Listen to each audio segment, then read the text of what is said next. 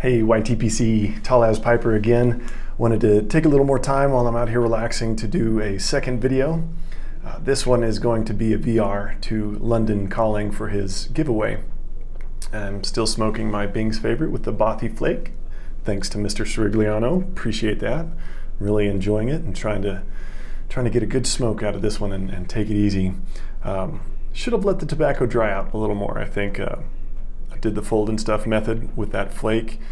I think it packed pretty well. I'm getting a nice even draw, but it's having a difficult time keeping it lit, and I think that's because it was a little bit too moist.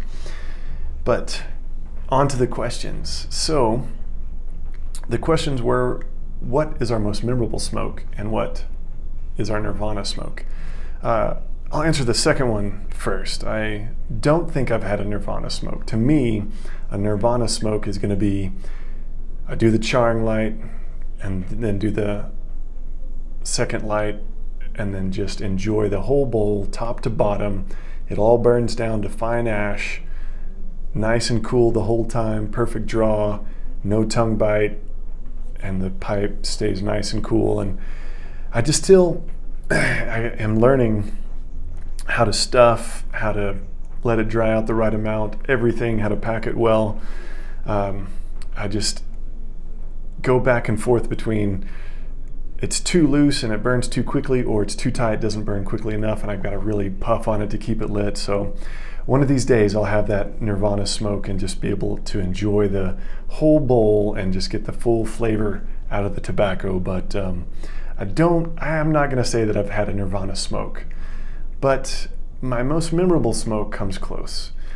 Usually my most memorable smokes are when I'm with my friends and we're just enjoying each other's company, talking over a pipe or a cigar, just enjoying the conversation. But this one for me, I think I was by myself. It was probably 7 or 8 years ago. Me and my wife had been married about 4 or 5 years at the time in Dallas. I was at, we had a little townhome, apartment style townhome, and the back porch, real small back porch, but it had a stoop with the awning, you know, about 5 feet around it. And it was, I think it was beginning of fall, just right as the temperature starts to change, nice and cool outside, and it started to rain. And I was just sitting out there smoking my church warden. I forget what tobacco I was smoking. It was probably King's Blend.